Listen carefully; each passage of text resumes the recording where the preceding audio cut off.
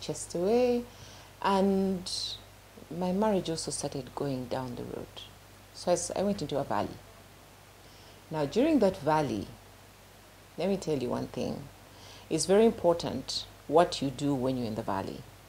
Some people decide that they want to drink. Some people decide that they want to take drugs. Some people decide that they want to hang around the wrong people.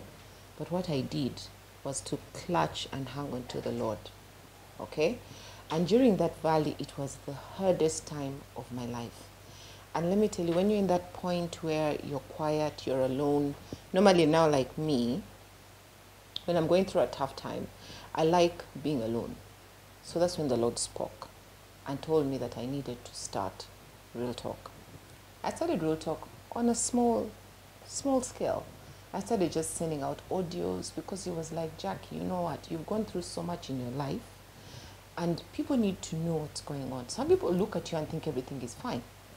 These are things that are not spoken about. Very many people are very shy to talk about themselves or to talk about the struggles that they've gone through because maybe they're scared of criticism or whatever. But at the end of the day, as a born-again Christian, if the Lord has said that your calling is to care, that is my calling. My calling is to care. How am I going to care for somebody if I don't tell them what I have gone through so that I can be able to help them? So during that time, the Lord spoke to me. I started sending out audios on WhatsApp, and then it moved to, I wrote a book called Real Talk on the issues that I've gone through. And then I went into YouTube. After going onto YouTube, the Lord advanced and brought me onto Rest TV.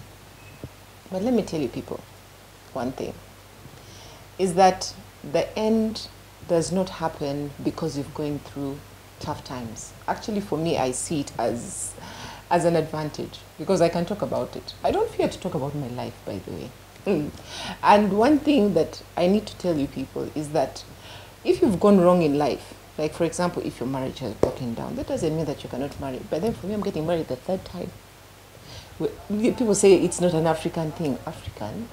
What is that? So at the end of the day, I'm going to ensure that if I get that loved person who actually respects me and understands my calling, always remember that we have to be equally yoked with a believer because they will derail you from what you're doing if you do not decide to go out with a believer. If I decided that, oh my God, my job, I lost my job, I'm just going to sit home and do nothing, who's going to pay the bills for you? You have to ensure that you get up and start looking for something to do. The Lord was good to me. It took about a year without a job. But I'm telling you, during that year, I did not change my lifestyle because I had my sister and my cousin who came up and decided to take care of me during that time. And then during COVID, before COVID, I got a job. And then during COVID, I got another job. So life can be tough. But at the end of the day, you will need to understand that, yes, life may be tough, but you are the one who decides what your next step is. You're the one who decides whether I'm going to clutch into Jesus. Jesus is the answer to everything. There's nothing that can happen in your life without Jesus. He's the center of everything. So we have to ensure that we just stick onto him. We go through life. Everybody goes through life. Someone can look at me and be like, Jackie's fine. Jackie doesn't go through a lot. It has been tough. At my age, people normally don't like saying their ages, but me, I don't mind talking about my age. This May, I'm turning 48. I just have 2 years to be 50. So at the end of the day, I look at life and say, if the Lord has blessed me up to today, so why can't I bless others? Okay? So basically, that's how Real Talk started. And I thank God for Rest TV, that they gave me the opportunity to have this show, because I would definitely be able to reach out to more people. And this is a live show, so people have to call in and ask me questions, ask me anything that they would like to know. And basically, I don't know whether it's time for, Ivan, is it time for call-ins? So, what else can I talk about Real Talk? I'm going to talk about different issues. I'm going to talk about different topics. I'm going to talk about things that actually happen in the real life scenarios. What happens in the office space? What happens in the business space? Why do people do the things that they do? Why do we have a lot of pretense? Why do we have a lot of jealousy? Why are people envious? You understand? I'm going to talk about LGBTQ, which is a very, very, very, very sensitive subject. I'm going to talk about masturbation that people do that, yes, they may think is right and okay. Hello, I'm single. Jackie, how am I going to handle? Jesus Christ. I am going to talk about those things. So I'm going to talk about those topics that people feel like, it's a bit sensitive to talk about on TV, but now if people know me, people know Jackie, I talk about the sensitive stuff. And I just want us to be as free as possible. Whatever question you want to ask me, whatever, if I don't know the answer, I will tell you that, please give me your number, I will get back to you. Because I'm not perfect. I mean, I don't know everything. So that is basically what we're looking at. And it's going to be, that's why I call it real talk. Because it's going to be like real issues. Real issues. I mean, talk about issues of witchcraft. Why do people do witchcraft? I mean, everything that happens that sometimes is very, very sensitive to talk about. Some people have not had fathers in their lives. What do I do, Jackie? I feel neglected. I was molested sexually when I was a child. I did not grow up with a father when I was growing up. I just grew up with my mom. So I feel like I don't know how to act as a dad. I don't have that love to act as a dad. So basically, everything that happens in the real life is what we're going to basically discuss on Real Talk. It's going to happen every Monday and Tuesday, 10:30 to 11. So be tuned in. Please be ready to ask as many questions as possible, dependent on the time Ivan gives me. And yeah, so I don't know where we are for now. Are we there yet, or should I talk about something else? So the call-ins are not yet ready. So I want to just talk about a little bit about the valley. I just kind of like talked a little bit about the valley that I went through. You know, when you're at the workplace and you're holding a high position, there are so many people around you, okay? When there are so many people around you, you think that you have friends. When you lose your job, all these people kind of tend to disappear. I remember my former HR told me that, Jackie, be very careful. You're very caring. You take all your time to take care of people. But just remember, the people around you because of the post that you hold, not because of who you are. And I just laughed it off. But the truth actually hit me when I lost my job at UTL and everybody just disappeared. Remember that I was also going through my marriage issues. So I felt like my world was just like no one was there to take care of me. I actually felt like I almost went into a state of depression because you feel like, where is God? What is happening? But you see, even if you're asking where is God, he doesn't blame you for doing that, because once in a while you have to ask him because you're going through a tough time and you're a human being. So during that time, you've lost your job. Who do you actually need next to you? That's your spouse. But your spouse is not there because you've lost your job. He feels that you're not very important anymore. So he decides to take off. And you feel like, okay, so what am I supposed to do now? So what did I do? I decided to go to a place called Shiloh. There's a place called Shiloh Altar. The canon, basically she allows anybody from any sect of Christian, as long as you're a Christian, to go there and pray and be delivered. And I went and I prayed. I cried. I did everything you can imagine. And the Lord delivered me. The Lord helped me to do things that are very important in the Bible. He helped me to forgive. Because number one, you have to forgive. Number one, I was very bitter with my company. I had worked there for 10 years. I was like, how do they wake up and just tell senior managers to go home? I mean, what is that? I had to forgive my husband. I had to forgive his relatives. And I had to go before God and ask the Lord to forgive me for the bitterness that I now had within me. Because it is natural to go through a lot of bitterness and anger, and you're like, what is going on with me? You understand? So the Lord helped me with that. He helped me really a lot. And that is why I said it depends on how you handle your valley. In the mountains, by the way, let me tell you, me, Aki, I don't even allow people to talk about their lives when they're in the mountain. When you're in the mountain, everything is okay. Because when you're in the valley, that the Lord actually tests you. So you need to understand that God is the center of it all. He is the one who will do everything for you. I have seen God's hand in my life. Let me tell you, from when I was a child to today, that nobody can actually ever convince me to leave the Lord and go for who? How? There is nothing. There is no man. There is no friend. There is nobody who can remove me from loving Jesus. Once I turned my life and I became a born-again Christian, I said, this is it. This is it for me, you know? People may see you, you know, for me, I'm a bit funky, you know, I have my white hair, I have what, and then people will judge you and be like, is this one really a born-again Christian? It is not really about what you look like. Let me tell you, the Lord in the Bible is very clear. He focuses on the heart. So you may be all covered up and you may have clothes that are up to here and you may always be wearing long dresses, but your heart is the worst ever. You may be full of jealousy, you may be full of anger, you may be full of bitterness, you may be full of all these things. It's the heart that the Lord looks at. So if Jackie feels like she wants to look nice and she wants to look beautiful, I am doing this because I want to look beautiful for the Lord. Kwani does the Lord want people who look bad? No. You should see my producer Ivan. Ivan is just donkey. He is always looking nice. What?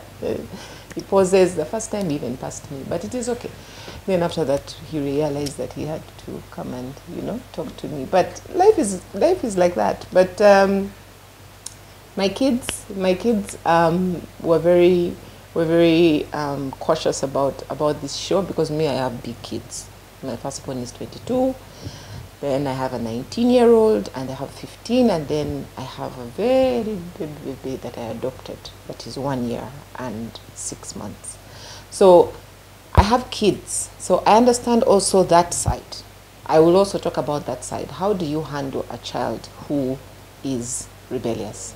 Because me, I have gone through all those stages. So I know exactly what it means to be a mother, sometimes a single mother, because me and my ex, we do like joint custody. But how do you handle it when this 19-year-old looks at you in the face and says, no, I'm not going to do this? As a Christian, how do you handle it? So these are some things that we're going to discuss and things that we're going to ensure that everybody understands. And this is a different type of show, guys. This is a different type of show. So let us be ready to be real. Let us stop hiding our heads in the sand, that very many Christians do. We go through issues and we don't want people to know. We go to church, we raise our hands, and we feel like everything is okay. But at the end of the day, we are going through a lot of issues. So we need to be real with ourselves. We need to be real, because once you're real, your heart gets clear. One thing I always tell people, that for me, it is very, very hard to annoy me, by the way. And another thing that the Lord helped me with is that I forget very quickly. So once you've done something bad to me, tomorrow I'll meet you on the streets and I'll be like, hey, what's up? And this person will be like, but we had a fight yesterday. Me, I don't remember those things. So try your level best to clean your heart. Crucify yourself every morning. What I mean by crucify yourself every morning, clean your heart from all bitterness, all anger. Someone could have annoyed you. Some people just wake up in the morning to annoy others, by the way. You need to know that. Some, especially women, we wake up in the morning and we're like, that one, I am going to annoy. But wake up in the morning and say, I am blessed. You know what I do? When I wake up in the morning, I look in the mirror and I say, I am blessed. I am favored. I am beautiful. I am loved by God. Nothing is going to disturb me today. Nothing. Even if it comes, will pass like this, and it pass like that, and that will be it. And before you know it, the person who actually tried to stress you is the one who gets stressed, because normally I like that one of back to sender. So back to you. So Ivan, where are we? You know I like disturbing you. So so anyway, I'm waiting for the call-ins now. Anybody who would like to call in and ask any questions, the number is on the screen. Please call in and ask whatever question you'd love to ask. I am here for you and waiting for any call. So any questions to do with anything, whether it is parenting, whether it is anger, whether it is masturbation, I have challenges, whether it is there's fornication. Whether I need to talk about fornication. Aki, you know, the thing is that the world, because of watching too much TV and everything, every movie that I watch today has a lesbian couple, or has a gay couple, or has people sleeping together when they're not married, and it has become very normal. So those are things that, as a Christian, is it right for us to do? Is it right for us to? People think it's normal. I remember the time when on my YouTube channel, I talked about the lesbians and the gays, and oh, I really got a bashing. Trust me, I got a bashing because some people were writing to me or calling me and asking me, but Jackie, I was born like this, so what am I supposed to do? Am I supposed to change who I am? But the beauty with knowing the Word of God is that you quote verses for the person and you tell them, you know what, just go, read, and get back to me. Okay? Most of the time, they will read these verses and they will actually not get back to you. They will not. They will, because it is clear in the Word, and the Word is a living thing. You understand? So they will look at it and they will read it and they will see that the Lord clearly said homosexuality is not acceptable, and they will not get back to you. So fornication is clear in the Bible. We all do it. You understand? By the way, by me sitting here and talking to you does not mean that I'm perfect. So when I say that fornication is something that is bad, I could have done it as well. So I'm part of you guys, man. I go through the things that you go through. So for me, it's something that I'll just love for us to share and understand that Jack is not sitting here because she's a perfect person. She doesn't do these things. I do them. But I'm sitting here because I want us to have a real discussion, because I have gone through it. I am still going through it. Yeah, it hasn't stopped, but it's something that, hey, that happens. So, yeah, so Ivan is telling me to continue, and anybody calling in? So at the end of the day, I think being the first show, people are not yet used to it and stuff like that, but people will catch up, and I'm going to advertise this show like nothing, so people will know what to do. People will know that they're supposed to call in, but the fact that there are no people, that there's nobody calling in, I guess I will just say I love you all, and God bless you guys, and have a lovely Monday. Ivan, I'm out.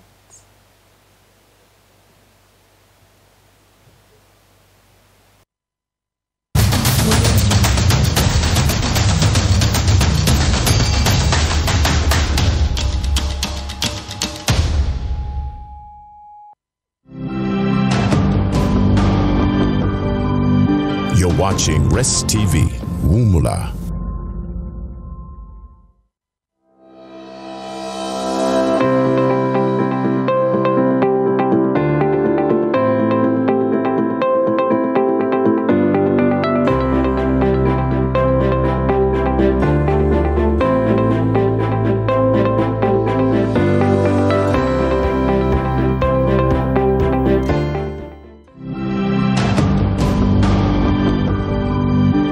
watching Rest TV, Wumula.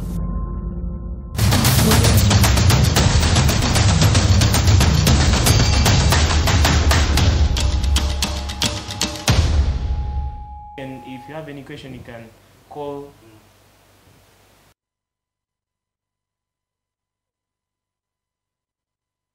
You talk now. Okay, so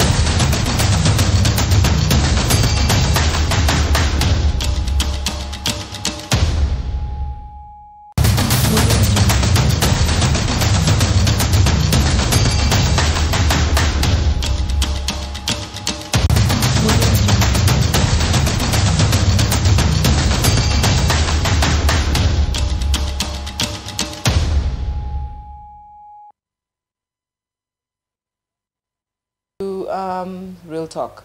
For those who are listening earlier, basically this is a new show that started today, and I'm going to be talking about the real issues. But I was basically talking about the valley just before we went on a break.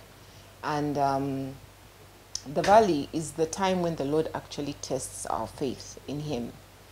And the valley is the time when we know as Christians how close we are to Christ.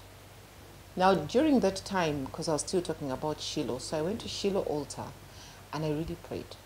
And I'm telling you, people, is these morning dews and lunch hours and the evening services that the pastor has, Pastor Isaac Chiwewesi or Pastor Charles Kasivante or all these other pastors have, let me tell you, they keep you glued onto Christ because your mind is constantly onto Christ. We cannot give it any excuses because all these things are on phone. We're constantly with our phones watching other things. We can once in a while just tune in and watch. Just type in Kansanga Miracle Center and then on YouTube and you'll be able to watch all these morning dews and the lunch hours and things like that. And it helps. It helps with you understanding the word, number one. Number two, understanding how you can handle the issues that you're going through, and knowing that you can stick onto the Lord, because at the end of the day, there's nobody else that you can stick onto. Let me tell you. In Numbers, it says that God is not a man who changes. He's not a man who changes his mind. He's not a man who lies. He's not a man, something like that. He's not like man who lies and things like that, verbatim. But basically what it's trying to say is that a man is going to end up lying to you. Human beings are human beings. They're going to end up lying to you, okay? But God is constant. He's the same today, yesterday, and tomorrow. He's the same forever. He's never ever going to change. So at the end of the day, who else are you going to stick onto? I ask people, who else are you going to stick onto but God? Because at the end of the day, He is the only person that you can rely on. I'm telling you, He's the only person that personally I have relied on when people have betrayed me. People have done things that I cannot believe. And you know the funny thing is that the people who actually betray you and do all these things are your closest people, your inner circle, you know? So it becomes hard. It becomes tough to actually understand and evaluate what has just happened. Is this the person who just did this to me? But what do? You don't say, let me get a bottle of beer or whatever. No. I just have to make sure that I stick on to God, go to the Bible, go to the Word. What does He talk about betrayal? Jesus was betrayed by His own people. He was crucified by His own people. So who am I as Jackie not to be betrayed? Who am I as Jackie? If Christ went through all that, who am I as Jackie not to go through that?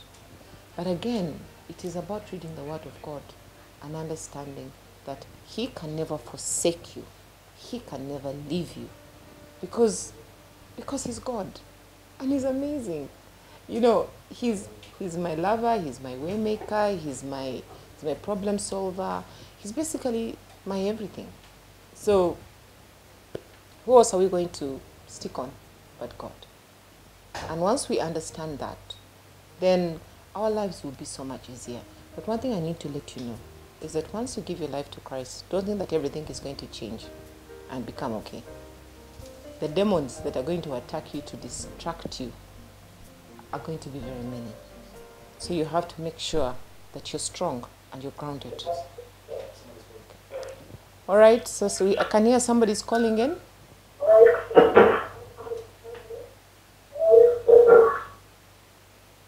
Hello. Hello.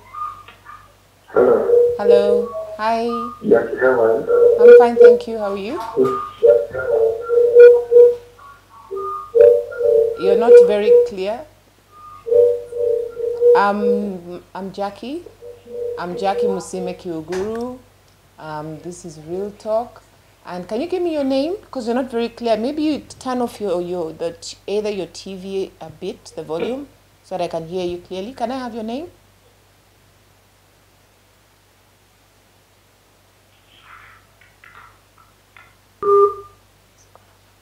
Sorry, the network was not very good, and we didn't manage to get that person. I hope you can call in again. But basically, at the end of the day, it's about God, okay? It's about God, and it is something that we need to constantly remember. When you wake up in the morning, make sure that you pray, to ask the Lord to guide your day, because you have no idea what people are up to, okay? During the course of the day, you know, in the Bible it says, pray unceasingly, constantly. You know, you can just be walking and you're praying. You can just be walking and you say, Lord, please take over. Make sure that I don't get an accident. Some of us will just jump on borders. Oh, Lord, help me on a border. And things like that. You just can do what you can do, but constantly in the presence of the Lord. So that's one thing that we need to constantly do, and make sure that we are always in the presence of God. I just love the way the pastors give time to the people. It's not easy. Can you imagine somebody being awake at 6 o'clock, somebody being there at 1 o'clock, somebody being on a daily basis? So I want to thank the pastors for everything that they've done, and God bless you. See you tomorrow. Bye-bye.